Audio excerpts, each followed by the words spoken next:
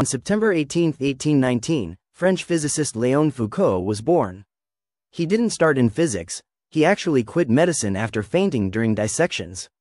But his curiosity led him to experiments that revealed some of nature's deepest secrets. In 1851, Foucault suspended a 67-meter pendulum from the dome of the Paris Panthéon. As it swung, the floor seemed to rotate slowly underneath. What was really happening? The pendulum kept swinging in the same plane, while Earth turned beneath it. In other words, Foucault gave the public visible proof that Earth spins, no telescope required. His pendulum became a science icon, recreated in museums worldwide. But that wasn't all. Foucault also measured the speed of light with stunning precision and invented tools that allowed astronomers to polish telescopes sharp enough to peer deeper into space. His work stretched from the cathedral floor all the way to the stars. Fun fact: the man who proved Earth spins once fainted at the sight of blood.